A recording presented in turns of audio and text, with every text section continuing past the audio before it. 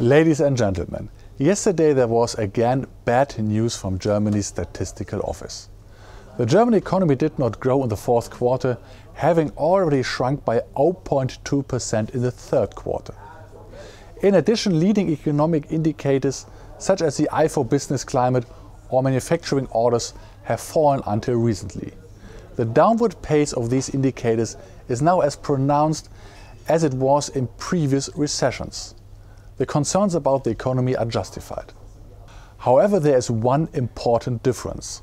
This time domestic demand in Germany is very stable, also in the fourth quarter of 2018, by the way, when investments in building and equipment continued to rise markedly. Apparently, the ECB's loose monetary policy is still fueling demand.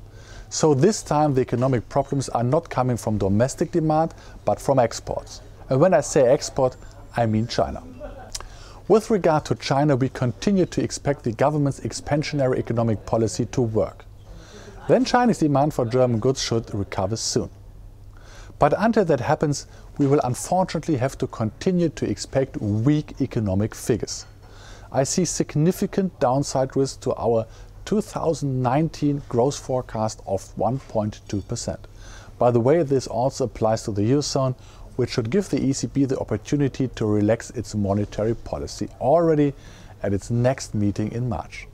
It is likely to decide to offer new multi-year loans to banks. Thank you very much for your attention.